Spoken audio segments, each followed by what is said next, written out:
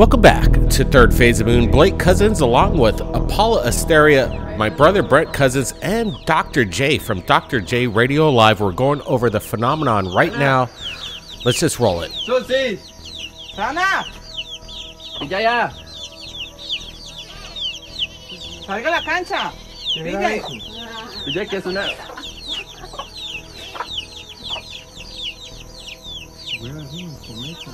No veo eso que me está cayendo por un lado. Uy, marica, ya me dio miedo.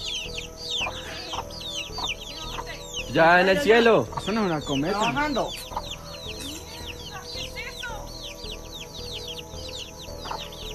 Vienen por usted, Susana. Güey. No, no le hizo bajando. ¿Y eso está por dónde?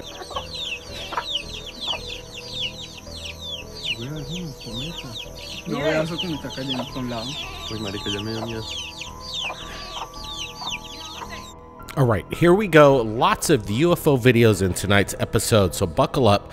Make sure you hit that thumbs up button for the latest phenomenon videos from around the world. We're looking at something captured, and we're seeing this. The broad daylight footage is what we're all looking for. We're seeing it right now. Something hovering in the sky, and it's caught these people's attention, and thank God they filmed it. Brent, your thoughts on this? Yeah, tonight's episode is going to be massive. We got all sorts of information coming in, crystal clear footage of UFOs that's going to blow your mind. Even some leaked footage out of Iraq, which is very interesting. Lots of stuff on the table tonight. We're looking at some sort of object off in the distance, quite some miles, maybe about 1.5 miles to 2 miles, just dropping behind the tree line there. This really represents scale. This thing's massive. Whatever's hovering up in the sky, we're seeing a good close-up right here. It's very interesting. It has this classic dish shape. A lot of things, the anomalies really present that this thing's really there. This is no CGI. What we're seeing is in real time, and somebody captured something amazing. Apollo. Yeah, it definitely seems like this is a sort of seemingly anti-gravity craft here. I like how the camera is kind of moving around, but the flying object is staying in one place here and moving around a little bit. But so yeah, this is really interesting. I think it's definitely legit. Dr. J, your thoughts? Well, we always have to be careful on, because things can be fake. But just like you all said, I tend to believe this one's actually real. And the people are excited. You could tell, obviously, I don't understand what they're saying unless we translate that. But they're definitely excited about what they're seeing. And it is a classical, saucer-shaped object. And one of the great things about it is that the fact that it goes behind the trees and the mountains, too, which gives it, like you said, the scale, but also a point of reference. With trigonometry, you could actually, figure out the size of this craft. Yeah, good point there. And again, from the perspective that I'm looking at it and the distance, this thing would have to be at least, 150 to 200 feet in length. Some people might dismiss this as some kind of kite. I don't think so. What we're looking at is something unexplained. It's a real phenomenon, and there's no manipulation going on. We're looking at something authentic. More footage coming into Third Phase of Moon. Something traversing over the lunar surface. Guys, take a look at this.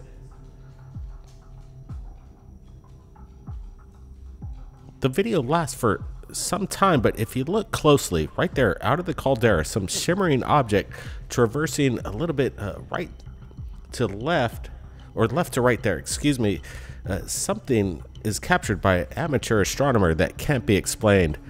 We're speeding up the footage so we can see this object traverse across the lunar sky. Is there some kind of secret space force or some kind of base on the moon that this thing is taking off out of? I don't know. I've never seen anything quite like this. This is shocking evidence here. Damn, Blake, this is maybe smoking gun footage of some anomaly traversing over and out of the crater of the moon right there. If this is indeed real, we're looking at something that needs to get on CNN. It needs to splash all over the world, because this is amazing. It really proves that possibly there's something happening on the moon, that there's some sort of extraterrestrial craft, or maybe a government program having moon bases, and we're seeing some operation there. Have you seen this, Dr. J? Your opinion? You know, I'm so glad you just mentioned that, Brent, about the moon bases. We've been having talks about moon bases since the 50s, before we actually even made it to space, and long before we had the first man on the moon. Now, again, assuming this is real, it could either be that we have our own bases and this is our technology, possibly reverse engineered from, you know, crash and retrievals, or what if it's possible ETs on the base? Or even if it's not an ET base, what if it's just ETs going check out in the moon, going into the crater and coming out? Either way, this is one of the more compelling videos.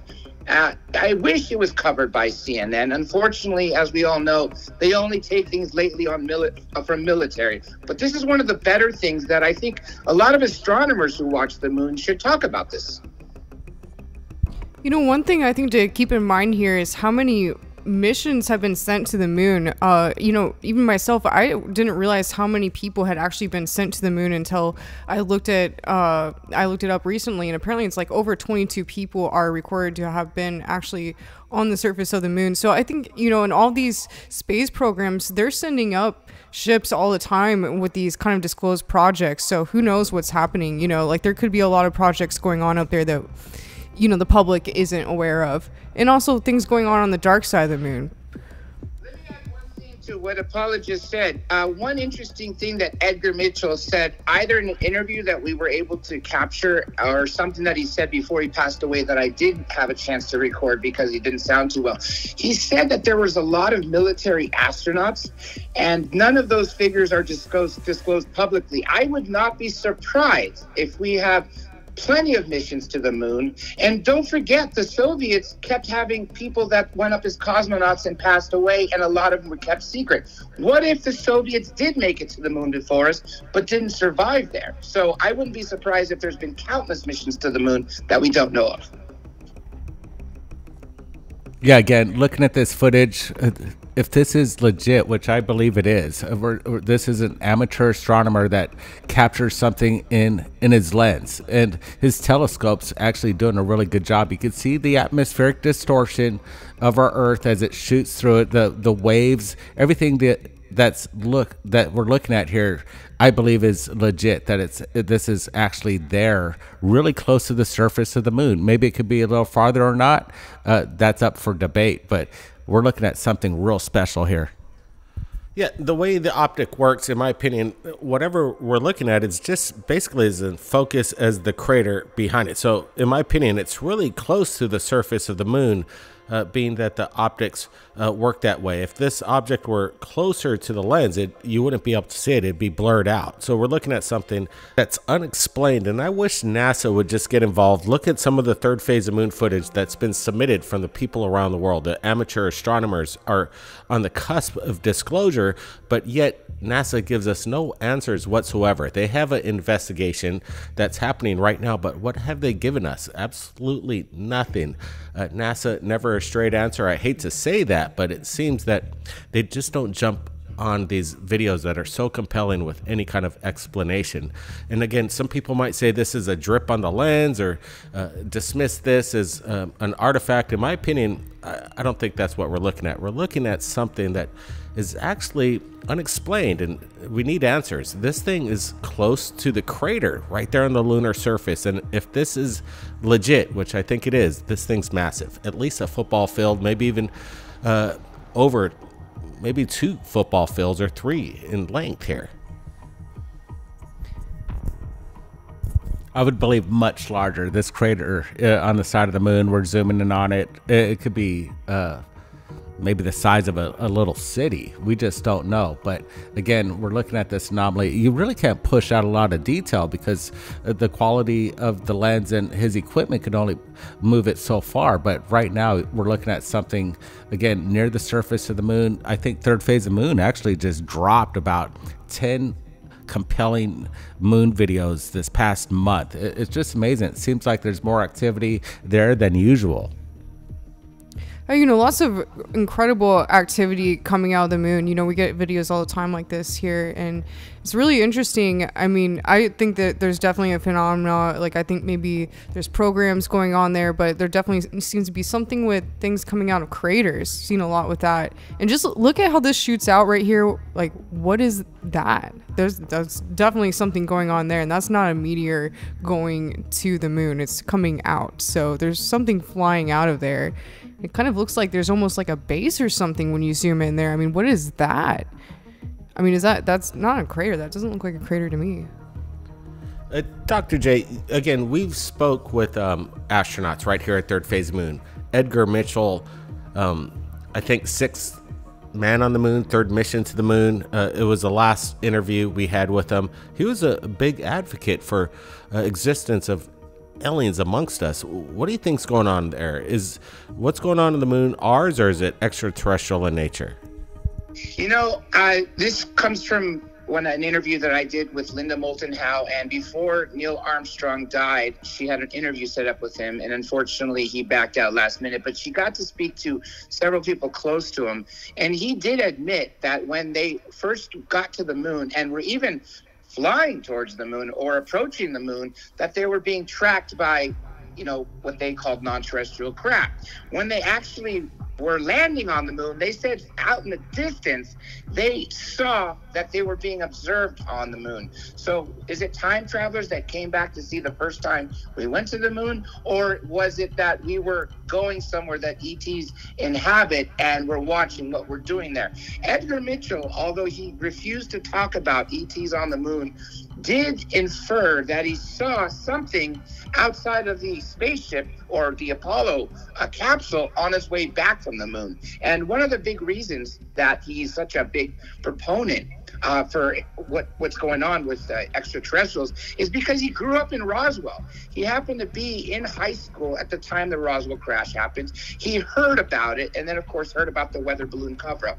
After he came back from the moon, and he was a national hero, and actually international hero at that, and went back to his hometown of Roswell, New Mexico, everybody who was part of the cover-up said, hey, we want to tell you something, and essentially spilled all the secrets to Edgar Mitchell. So God bless his soul. May he rest in peace. But I wish he was still here, because he was such an amazing figure for ufology to be able to confirm things like Roswell and the moon.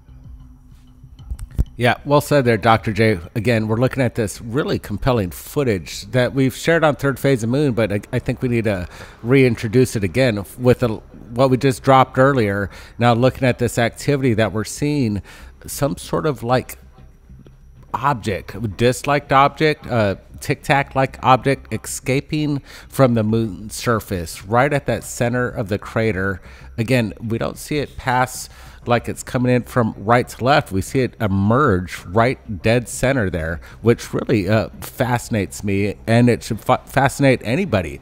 Again, Third Phase Moon's dropping the big stuff. We got a lot more stuff coming up. Again, some leaked footage out of Iraq I think is really compelling, and some of the goddamn clearest footage of a UFO that you'll ever see. We're just getting started, guys.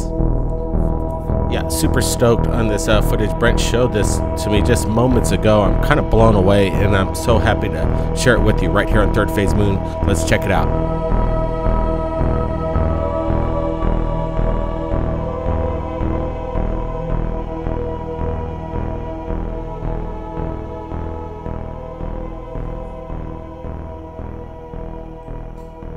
So apparent footage leaked from Iraq. The military captured something, and we're looking at it in infrared right now. And Brent has a little bit of information with regards to this data that's been kind of dropped and making the rounds right now. And we wanted to share it before the major media shares it, as we usually do right here at Third Phase Moon. That's why you guys are here joining us tonight. So make sure you tell your friends about the latest UFO videos. Check out Third Phase Moon. We're looking at this once again.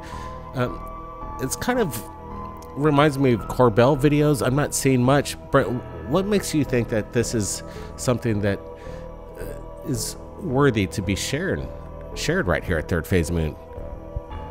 Well, it's coming from a war zone, so that's interesting. 2018 is the date, so we're looking at this again. people say it looks like a typical flying saucer, and I could agree with that. We see it doing these erratic moves, which makes you wonder, is that real propulsion going on? Is a vehicle actually doing this? Or maybe it's the infrared camera trying to target this object, and it's kind of a bouncing around, creating this kind of aspect where you're thinking the object's moving, but in fact it's just a camera movement. Again, there's a lot of footage that's been coming out, leaked footage. Is this all legit? It's all up for debate right now, but we're looking at something that I wish we had in color, all the full footage instead of this infrared, because it kind of masks what's actually up there in the air. These maneuvers are really incredible. I love seeing this. And, you know, what comes to mind for me with this is the phenomena of UFOs being seen over war zones and, you know, depowering nuclear bases, that sort of thing. I wonder if maybe there's some sort of connection with this. But obviously also these military people have incredible technology that they're able to use to capture things like this. So that's really great, too. Dr. J, what are your thoughts? Yeah, this is amazing footage because, again, this is more footage released by the military. At least somebody recorded it off the screen. But again, this seems to be what all the mainstream media only wants to cover. Going back to the Tic Tac, Gimbal, and Go Fast video, most recently the jellyfish, and not to mention a few others. Again, every single one being military. And I expect more and more of these are going to start to come out going back decades. I mean, even this is 16 years old as of now. And one of the greatest things about it is look how fast it goes from a stopping position to just zooming out of here. We're talking at speeds, forget the speeds, G-forces from over 1,000 to possibly several thousand G-forces, which would not only kill anything on board, and I say anything because even if it's not human wearing an insane suit, would be smashed to pieces and become jello, or worse than that.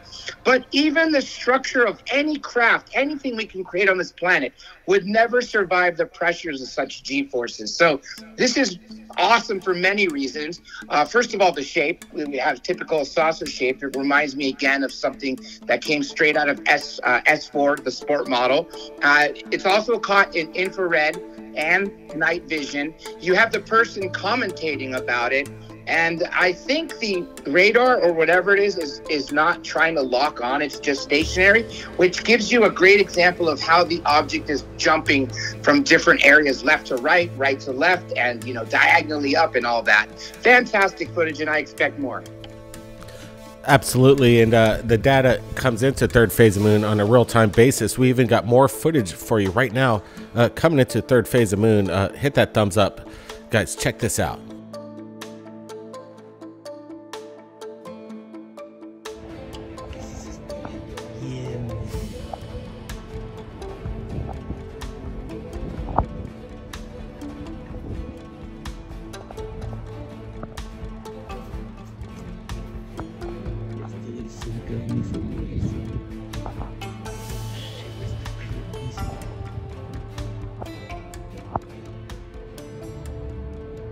Un globo no puede ser, es un globo. No hay luces, no está muy bien.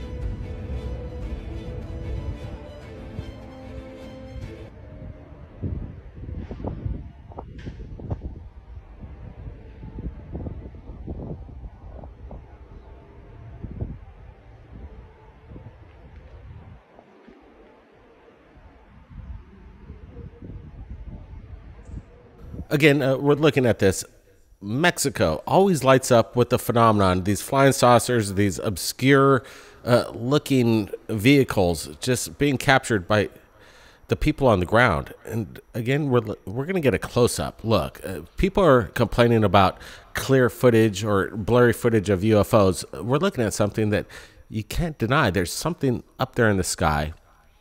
It's definitely not CGI. This is very authentic footage, and people are amazed. Again, why in this region? Is it because of the Air Force or the equivalent of the Air Force in Mexico can't engage these kind of vehicles like they can in America? It's a big question right there, Blake. Again, it's happening in real time. This place just lights up. Colombia, South America. This is a place for UFOs. Why are they so prevalent over there? What I like about what we're going to be showing you is these crystal clear close-ups and slow-mos of what we're looking at here. And it kind of, when you look at it, you don't see this thing moving. It's not bobbing like your balloon, and it's got these really sharp spiked edges and this kind of silver column, cone shape right at the bottom of this. It really makes you wonder what this thing is. A really good close-up. When you look at this as we move forward, again, you don't see this thing bobbing, which seems like it has some sort of propulsion that we're not familiar with.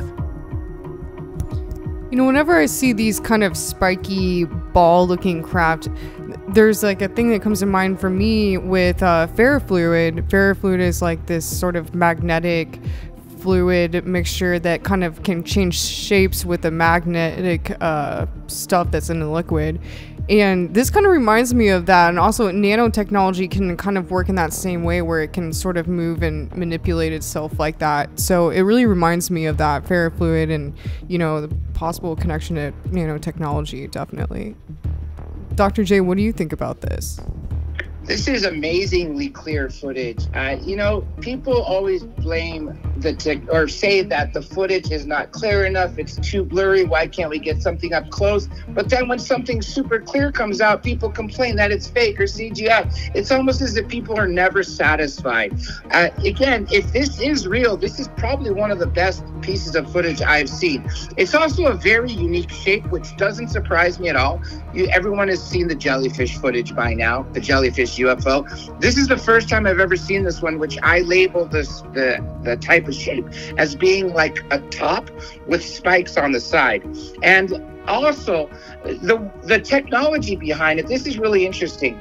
Clifford Stone, as we all had a chance to speak to before he passed away, said there was two types of propulsion that the ETs told him about. One being what Bob Lazar talked about, antimatter, essentially anti-gravity. The second being something that the ETs did not want to tell Clifford Stone, because apparently we haven't even discovered dark matter yet. And it was supposed to be a dark matter reactor or dark matter, whatever you want to call it. The point is, we can't tell what this technology is, but it's certainly something that we don't have. Something silent, the ability to hover with no helicopter blades or anything like that. Another point that you guys made a second ago is the fact that why is there so much amazing footage in Mexico? It is possible that they don't have the technology or the military means to shoot them down the same way we do, or at least did in the past. But also, Mexico, or all of Latin America, seems to really believe this stuff, never questioning it, and have always been very open about it. The moment something's caught on camera, it's given to mainstream journalists out there, and they put it on the primetime news, something I wish we had done, and there almost seems to be zero ridicule factor in Mexico. Absolutely, Dr. J. Open-mindedness in that region of our planet, it's kind of refreshing.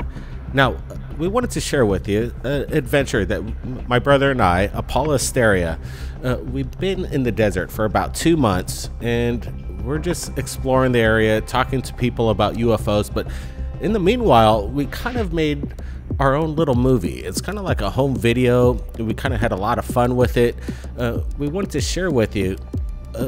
It's a little movie of ours, Aliens Abducting Aliens. And again, it's on location. It's kind of crazy. It's a little goofball, but guys, if you want to have a little bit of fun, check it out on Apollo's Odyssey. It's available right now on her channel. We're going to be supplying the original link. It's a lot of fun, a lot of different locations. It's kind of like Hitchhiker's Guide to the Galaxy.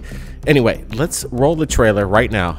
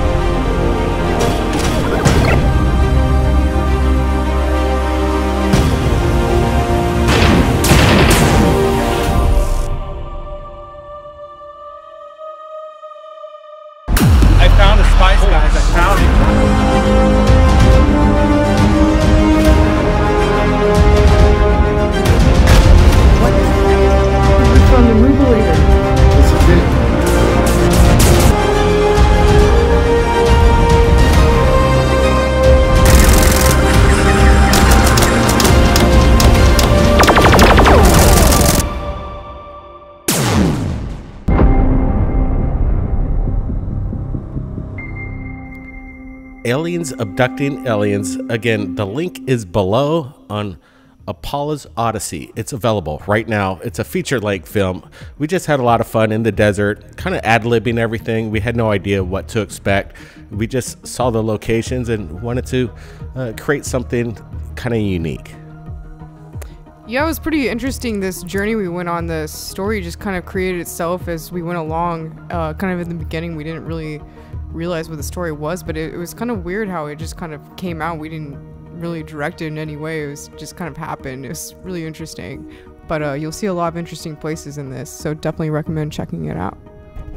John, I'm going to ask you a few questions on this, but this was a 2-month adventure in the desert. There's some extreme parts about it, and we experienced it all. Paula kind of gave us some back road tours of these off-beaten paths, and we found these amazing places. And we're like, if you're going to make a home movie, just for fun, you might just watch it once at home. But if you do something like this, it's kind of made for nostalgia, and we're just having fun with this. Dr. J, what did you think when you watched this? I thought it was a fun little film. It's a great way to break away from the seriousness of ufology and the seriousness of things happening around the world. And not to mention, even though it's a fictional, film, it has some basis in reality. For instance, when you guys check out what everyone's going to see soon, this cool little place in Arizona, which basically has a lot of ET stuff like alien autopsy, or the alien in the jar. Again, these are things that are very probable. And I also love the locations from the Salton Sea. There's some really freaky stuff there, like when you go into that room with things hanging from the ceiling, toilet brushes, for instance. And the location, I don't know what state it is. I don't recall from when you told me, but the place in the movie that you portray is Mars. It really looks like it could be Mars, or the other one that's supposedly the moon from Jupiter. So again, a fun little film. I think everybody out there should give it a watch. It's free, after all. It's not that long. It's under an hour. And why not? I think everybody will enjoy it. I sure did. Appreciate that, Dr. J. Again, a lot of fun road trips, filming on location. It doesn't get much better than this as far as a home video. Again, we just ad-libbed it. We were just out there, and again, impromptu. Guys, enjoy it. Aliens Abducting Aliens. It's a fun ride. Apollo's Odyssey. It's available right now in the description below. Tell Apollo Third Phase of Moon sent you. Everybody, be safe out there. And if you've captured anything amazing, don't hesitate. Submit it to us right here at Third Phase of Moon. Dr. J, Apollo, Brent, everybody, be safe. Thanks. Over and out. We'll catch you next time. 10-4. We'll see you next time.